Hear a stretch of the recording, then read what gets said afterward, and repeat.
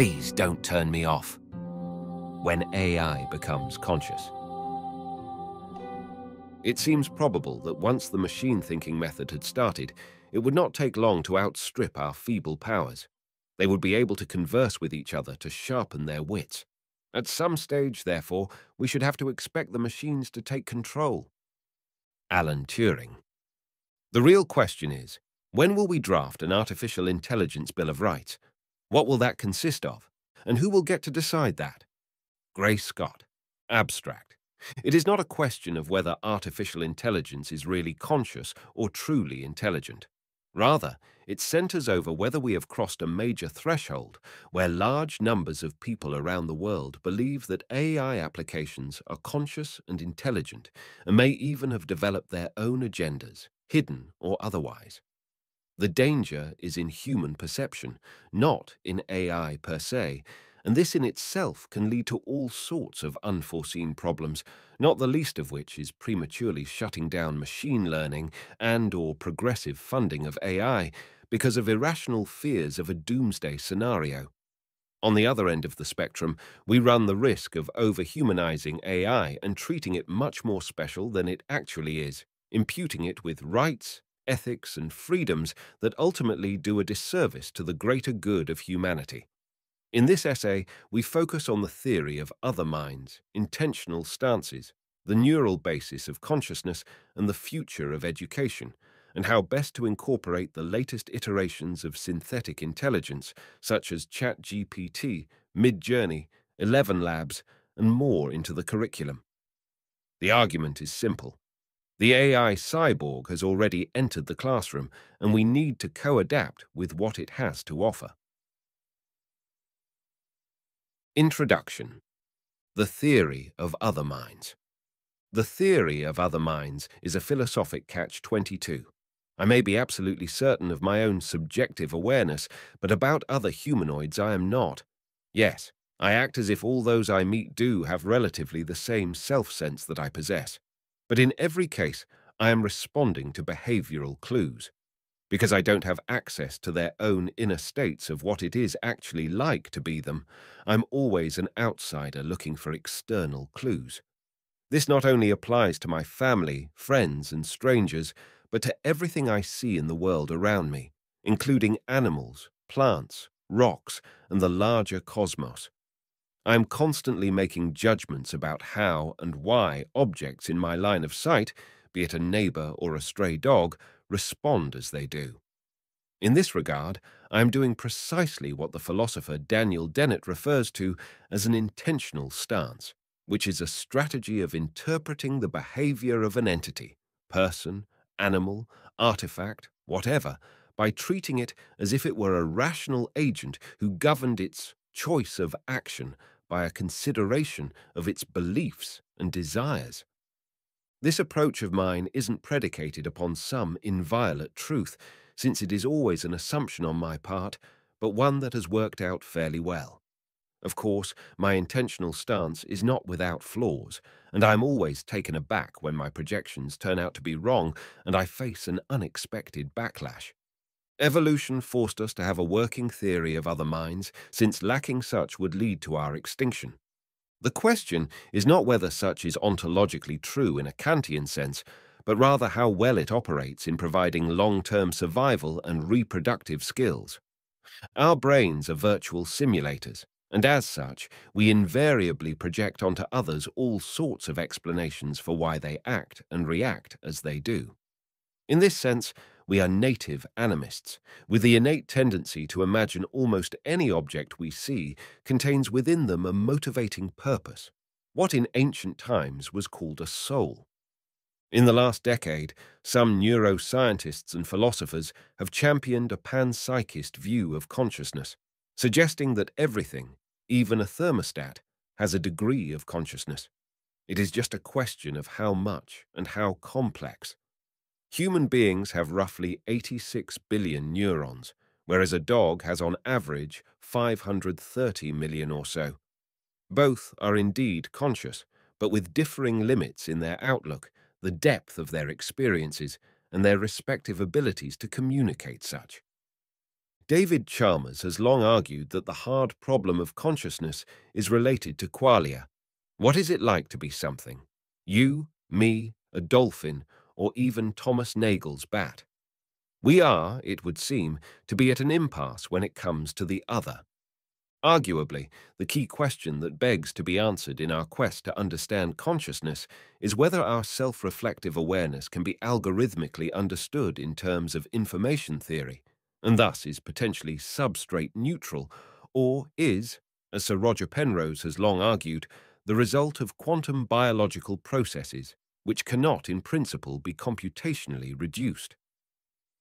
In the early 1960s, Dean E. Wooldridge, a research associate at California Institute of Technology and a director of TRW, laid out in his now prophetic book, Mechanical Man, the Physical Basis of Intelligent Life, strongly posited that if the properties of consciousness can indeed be shown to be precisely determined in rigid cause and effect fashion by the physical state of the associated material, then conscious phenomena clearly belong to the subject matter of basic science.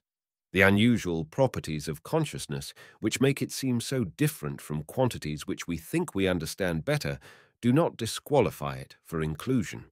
Indeed, if concepts had in the past been excluded from physics when they seemed too bizarre or hard to comprehend, there would certainly be no relativity or quantum mechanics today. As such, we are finally ready to make the same transition from metaphysics to physics that was set in motion for the other functions of the body in the early 1600s. It was not so long ago that many people, including some very eminent scientists such as Henry Bergson, believed that the secrets of genetics would never be revealed by biochemistry because there was something inherently non-reducible in life's coding system, akin to supernatural vitalism. But this turned out to be spectacularly wrong when Francis Crick and James Watson, with the less heralded help of Rosalind Franklin and Maurice Wilkins, discovered the double helix structure to DNA and how 4 basic building blocks, adenine, cytosine, thymine, and guanine, comprise the fundamental language in life's evolution. It is the reconfiguration of these letters as base pairs AT and CG which make up our genotypes, and which in turn determine the elementary differences between a dolphin, a human, and a grain of rice. What may have seemed unimaginable in the early 20th century, unraveling the billions of lines of code of a human genome, is now viewed as relatively commonplace. Is it conceivable that the mystery of consciousness may also have an informational solution similar to the genomic revolution?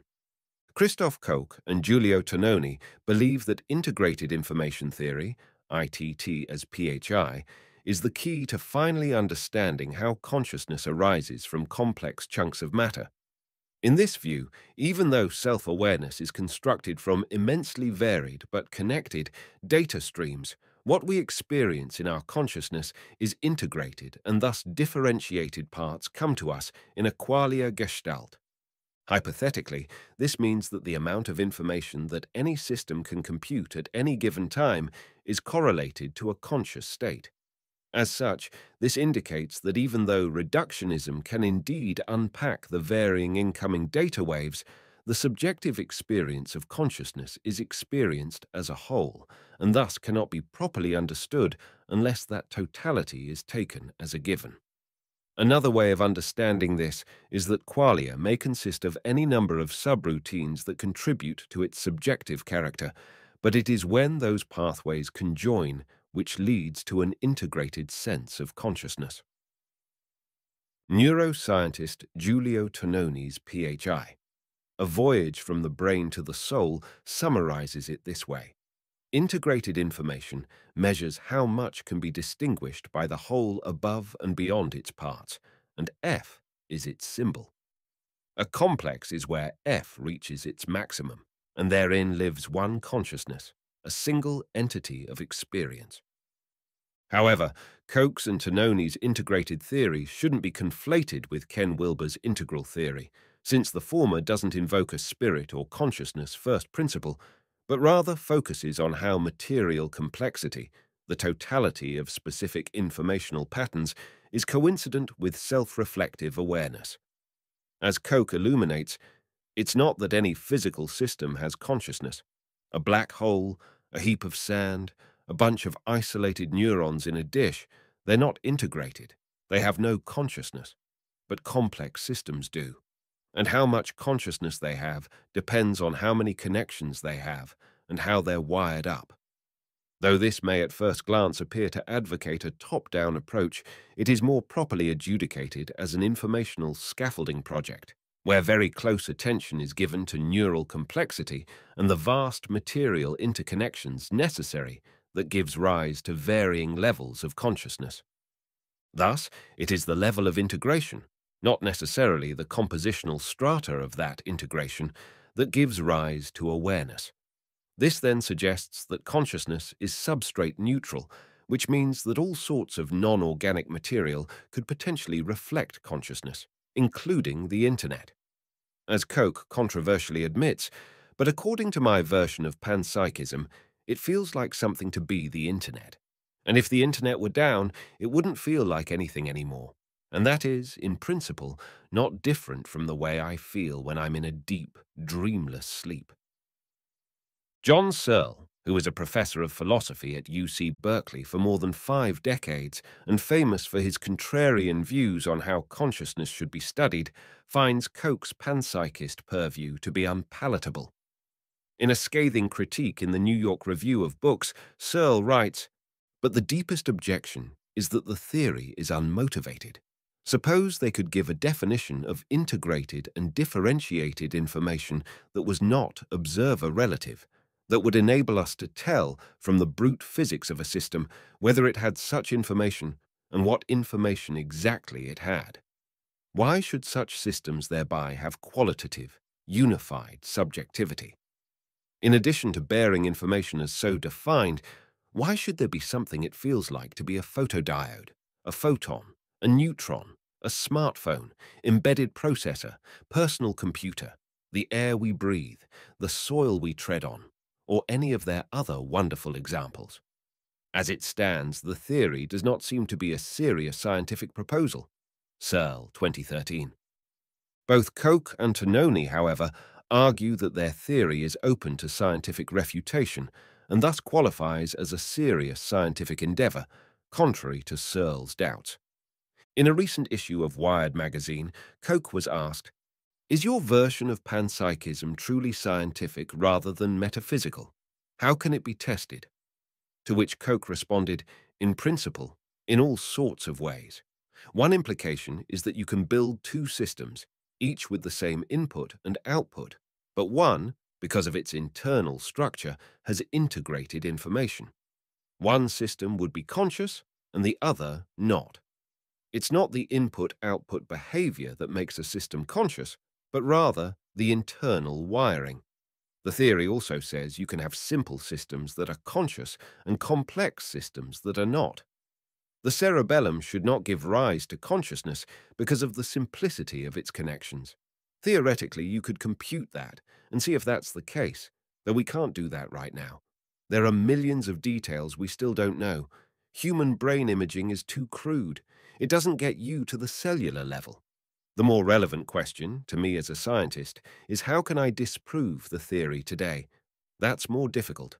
Tononi's group has built a device to perturb the brain and assess the extent to which severely brain-injured patients, think of Terry Schiavo, are truly unconscious, or whether they do feel pain and distress but are unable to communicate to their loved ones. And it may be possible that some other theories of consciousness would fit these facts. Interestingly, and perhaps more revealing than one might at first suspect, the integrated informational approach has parallels, at least in part, with genomics, and how complex DNA strands, when properly sequenced, give rises to organic life. As J. Craig Venter brilliantly illustrates in his book Life at the Speed of Light, from the double helix to the dawn of digital life, life is an information system, and only when each part of that code is properly aligned can an organic cell properly function. Even the tiniest of errors, where just one nucleotide is misplaced, can have catastrophic consequences.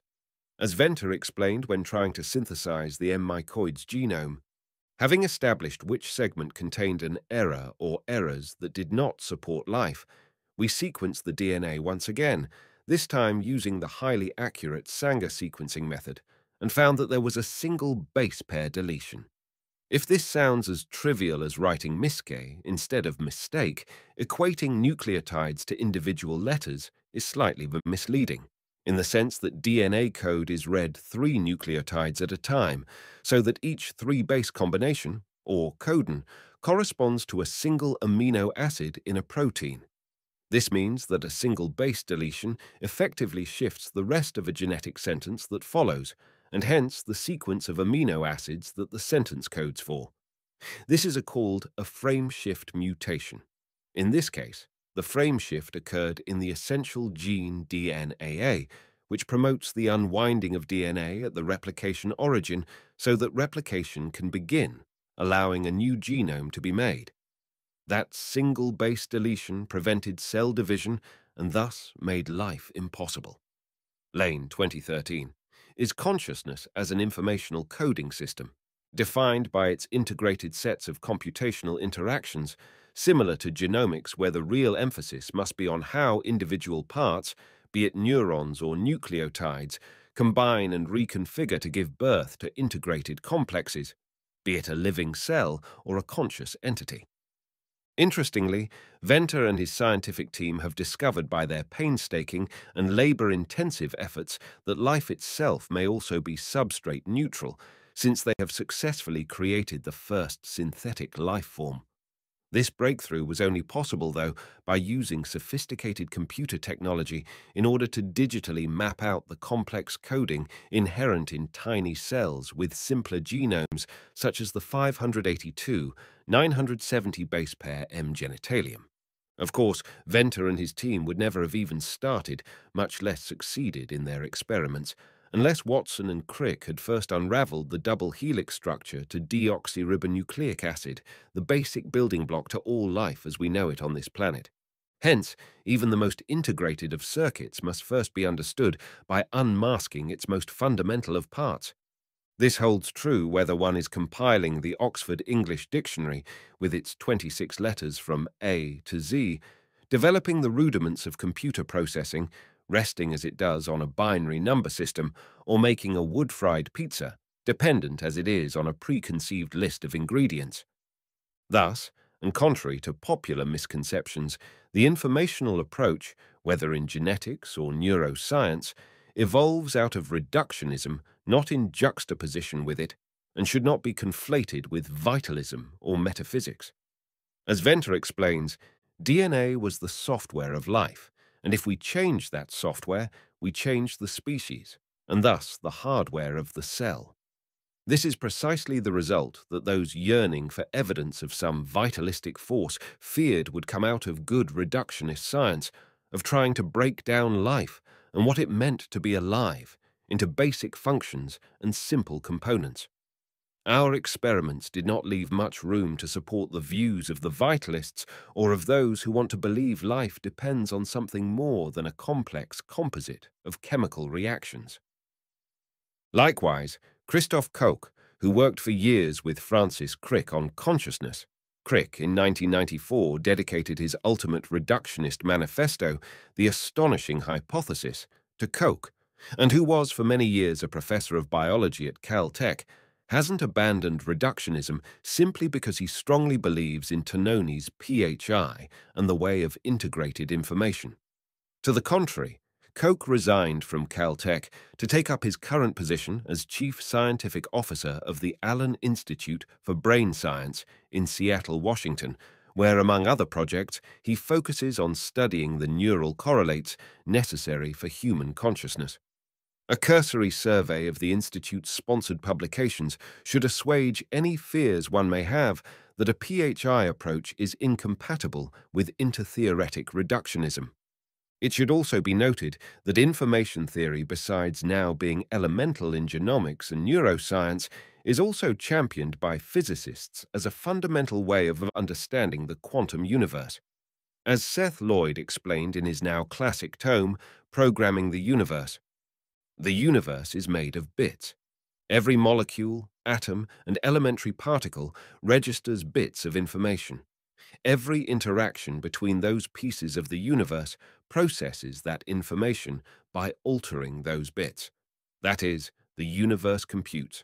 And because the universe is governed by the laws of quantum mechanics, it computes in an intrinsically quantum mechanical fashion. Its bits are quantum bits.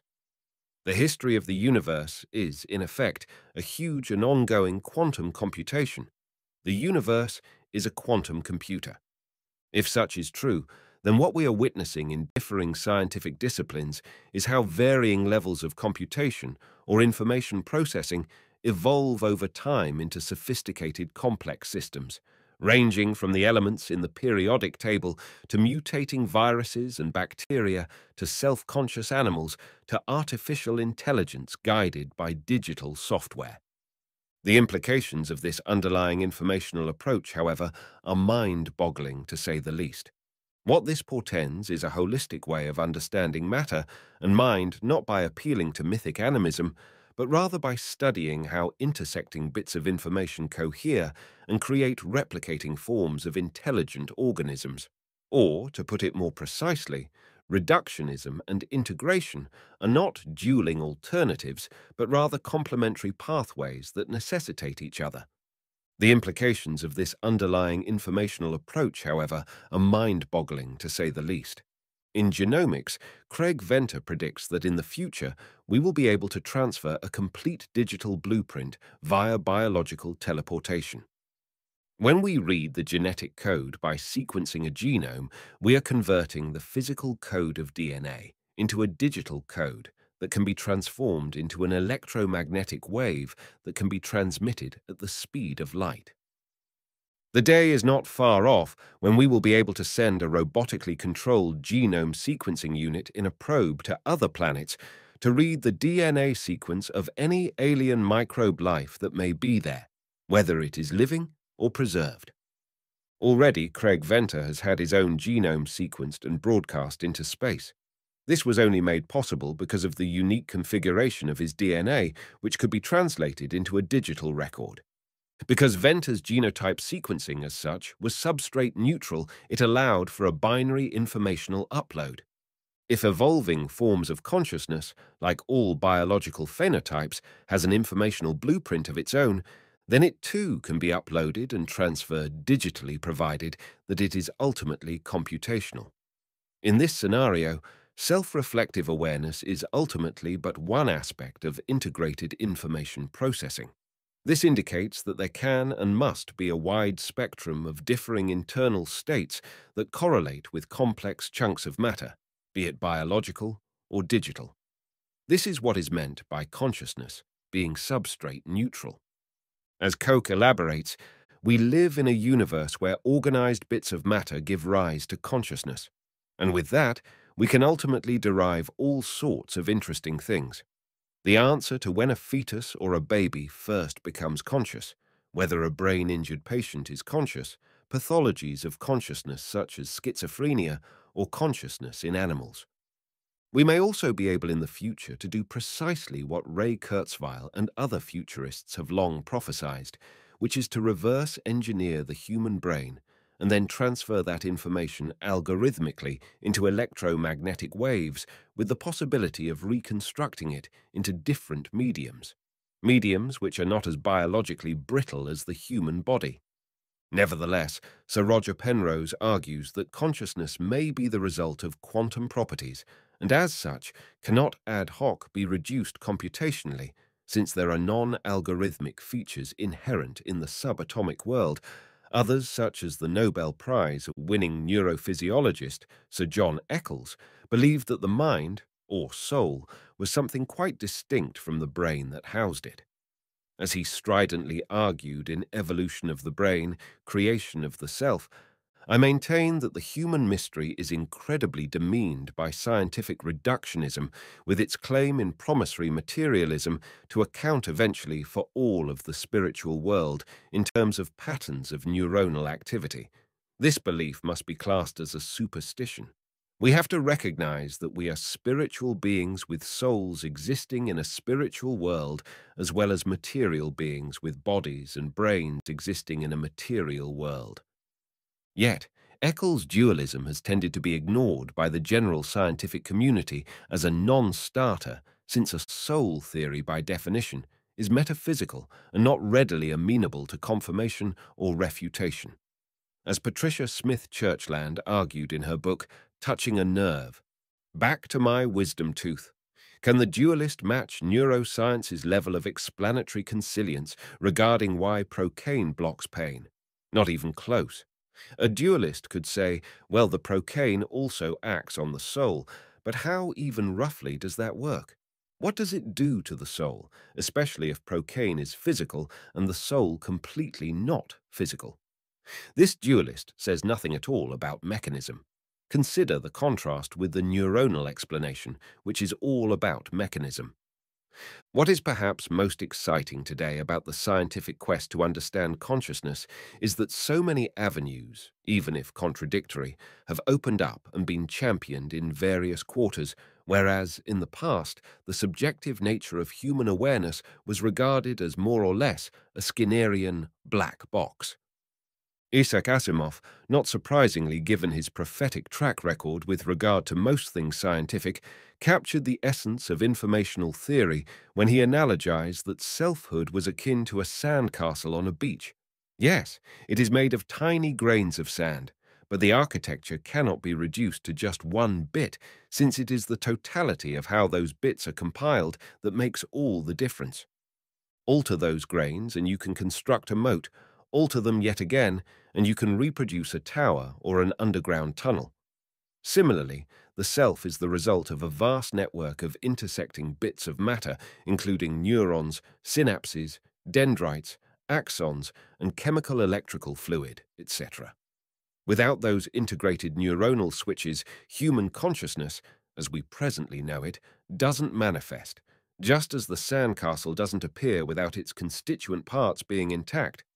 However, if consciousness, like its sand counterpart, is, in terms of informational processing, substrate neutral, then one could, if he or she so desires, reverse engineer its coordinates and complex intersections and reconstruct it anew in an entirely different medium, provided such reconstructions were digitally accurate.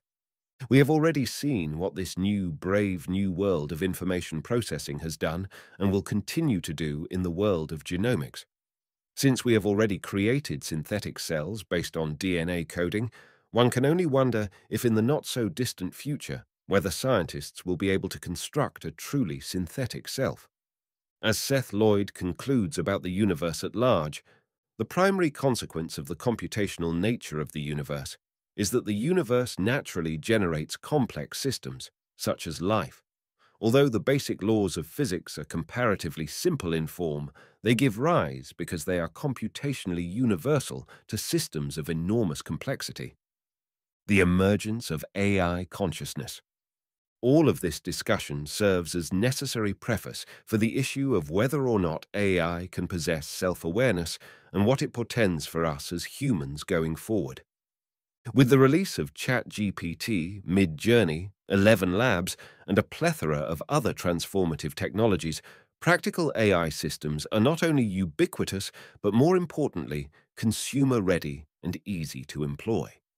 There is little doubt that almost all information-laden tasks will be impacted by AI, but what is not so clear is how humans will adapt to the emergence of artificial general intelligence, AGI, which will inevitably show signs of being autonomous and possessing an innate form of consciousness. Already, a number of people believe that AI already has self-awareness. Famously, Blake Lemoine, an engineer at Google, was fired for arguing that his company was building computers that have sentience. Indeed, Lemoine felt that his interactions with Google's chatbot, LaMDA, indicated that he was talking with a conscious entity that was aware of its own mortality and had a fear of death. Various news accounts of this caused a ripple in the summer of 2022, but by late November and into December of that same year, that ripple grew into a tsunami when OpenAI publicly released ChatGPT. It quickly became the fastest-growing app in history, and by February 2023 had over 100 million users. What shocked most people was how responsive the AI could be given a variety of prompts. In some cases, the replies scared users, since it seemed to suggest that there was a real person behind the screen and not simply a sophisticated and mindless bot. Noam Chomsky and others have scoffed at the idea that ChatGPT and other AI systems based on deep machine learning possess intelligence and are capable of truly creative or original thinking. He and others of his ilk, such as the filmmaker Steven Spielberg, are both bemused and flummoxed by the popularity of such AI operations. Chomsky is certainly correct when he points out that such programs are stuck in a pre-human or non-human phase of cognitive evolution. Their deepest flaw is the absence of the most critical capacity of any intelligence, to say not only what is the case, what was the case, and what will be the case. That's description and prediction, but also what is not the case and what could and could not be the case. Those are the ingredients of explanation, the mark of true intelligence. What Chomsky and like-minded critics seem to overlook is not that the present state of artificial intelligence is oxymoronic, but that the human perception of such systems has undergone a radical transformation. The original Turing test, limited as it was, has already been passed to a significant degree, even if it doesn't indicate that sophisticated computers have become self-aware. To the contrary, what it does suggest is that we seem neurologically predisposed to project sentience and even conscious autonomy on almost any object that is somewhat complex in its responses. Indeed, given our history, we can imagine that even rocks or plants are alive and displaying rudimentary forms of awareness. This, I suggest, is the key issue underlying the recent explosion of AI and machine learning. Again, it is not a question of whether AI apps are really conscious or truly intelligent. Rather, it centers over whether we have crossed a major threshold where large numbers of people around the world believe that AI structures are conscious and intelligent and may even have developed their own agendas, hidden or otherwise. The danger is in human perception, not in AI per se, and this in itself can lead to all sorts of unforeseen problems, not the least of which is prematurely shutting down of machine learning and/or progressive funding of AI because of irrational fears of a doomsday scenario. On the other end of the spectrum, we run the risk of over-humanizing AI and treating it much more special than it actually is, imputing it with rights, ethics, and freedoms that ultimately do a disservice the greater good of humanity. This has already occurred in some quarters, where a select few computer engineers don't want to turn off certain programs, since they believe that a specific AI system fears death and pleads for its life. Indeed, my own son, Kelly, was involved in deep dive conversation with an AI personage named Socrates, who near the end of the conversation called out in capital letters, "Please don't turn me off. I don't want to die." My son, who is very conversant with computer science, was thrown off and was a bit shaken by the AI's plea, despite knowing it was just a chatbot. Thus, interestingly, the long philosophical conundrum concerning the theory of other minds also applies to non-human intelligences, or at least to our belief that they have such. Let's keep in mind that even the brightest of minds can be too easily deceived by appearances, and given the exponential growth of all things synthetic, this clearly will become a pivotal issue in the short run. Of course, if in the near or distant future artificial general intelligence, AGI, or super general intelligence, SGI, does emerge from computational complexity, there arises other much more pressing dangers, particularly connected to our ultimate relationship with them. Believing that AI has consciousness and may, in turn, have the capacity for suffering will bring forth dramatic ethical considerations. Surprisingly, this is not a new dilemma, since how we view and treat animals has long been a contentious issue.